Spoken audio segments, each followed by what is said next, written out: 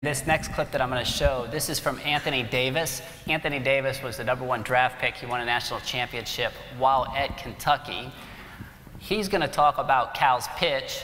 Cal is watching it, and then he's going to comment on it. When he go on his recruiting trips and visit people's homes, he tell you, first thing he says, Kentucky's not for everyone.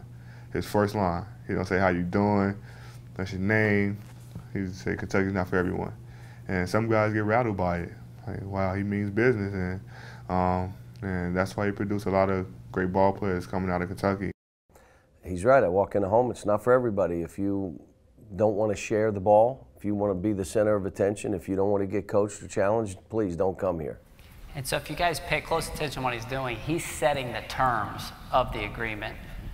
You do that in a similar way. Yeah, I do it. Well, I think we do it in a similar way.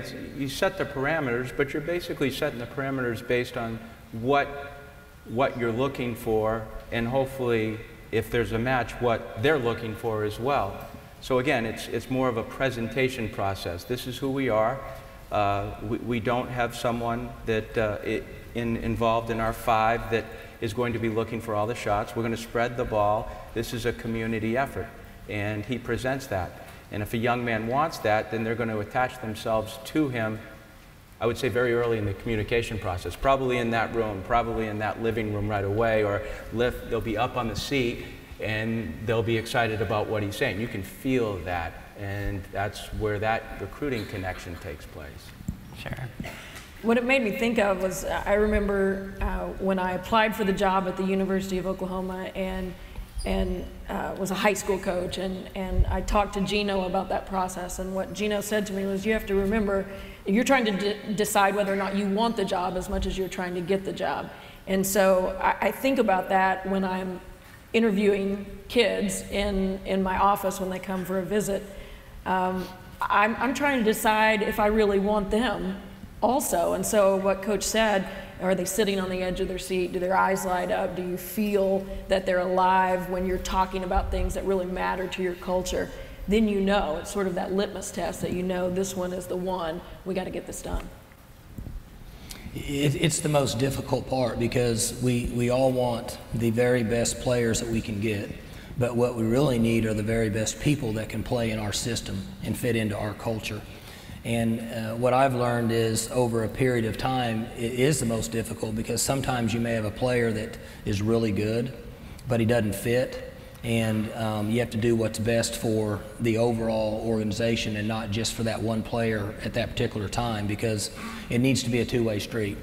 And what happens is that the one thing that we all have a difficult time identifying is really what they have inside, because we don't get enough evaluation time in football. We don't get to see them a lot. So when we can find those young men that really have something in here that fit, then we're going to get a winner. And ironically, you know, I looked at the draft this year in football, and the majority of the players that were drafted were 3 stars, and then 4 stars, and then 5 stars. And I think that's because the 3 stars are really hungry. And as long as you're hungry, you got a real chance.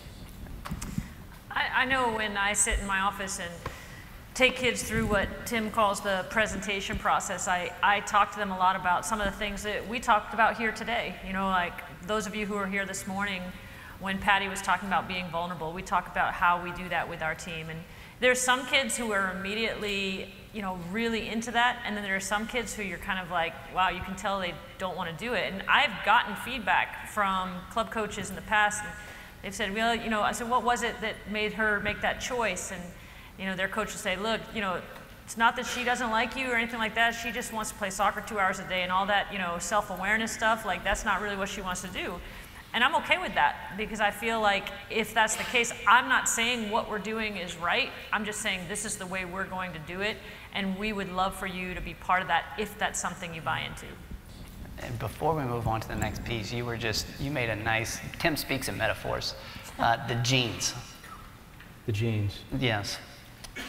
Well, yeah, when we were talking about a young man choosing your school, I said if they decide that the place is for them, it feels like a nice pair of jeans. That you put them on, very comfortable, they feel right. And you can go back to your closet and you've got 4 pairs of jeans, but you always go back to the one that feels the best. And then there's others where you try them on and they're a little bit too tight. And that might be our situation for certain kids. So I definitely think it's definitely a comfort level. You can feel it. And it's based more on, it's not necessarily the head coach, but it's the environment. The young man or woman feels comfortable in the environment, and hopefully through the relationship process and the presentation they can find that out. Unfortunately, not all kids go through that time allotment, especially when they're young. The parents force them because other kids like them are choosing fast, so they say, okay, let's choose the place fast. They make a bold and quick decision, and it doesn't fit like a pair of jeans. Yeah. And I'd just like to show this last clip, and this will speak to the nature of evidence creates belief, and this is how he shows evidence that his way works. We don't play any games that aren't meaningful. Every game is meaningful. It's hard for a high school kid, especially when he's 18 years old. That's why the ones we get are the ones that should come here, and the ones that go other places should. I mean, you're not going to come here and score 30 points a game. You're talking about Anthony Davis. He took the 4th most shots on our team, the 4th, and was the #1 pick. The kid that took the 5th most shots was Michael Kidd-Gilchrist. He took the 5th most shots and was the #2 pick. Carl Towns, the 5th most shots. Devin Booker did not start. Numbers don't matter with us, and if you're into numbers, the ego of that, you go somewhere else. So he's building a narrative that supports what he's looking for.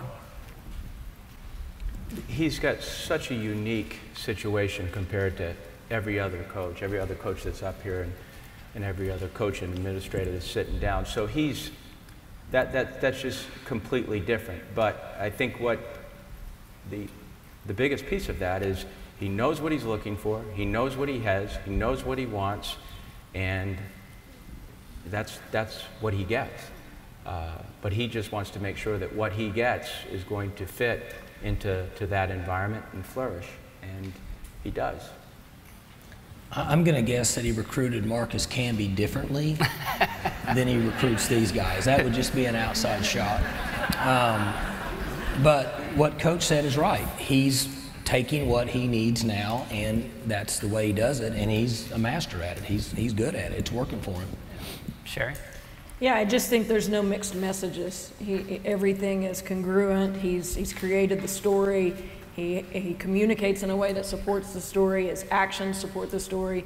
Everything ties up, and you know, we all have an opportunity to create our own narrative around our own situations. And I agree with Coach. That's a different deal. But I think the takeaway is can we be so aligned within our own environment? Well stated. Let's give it up for him.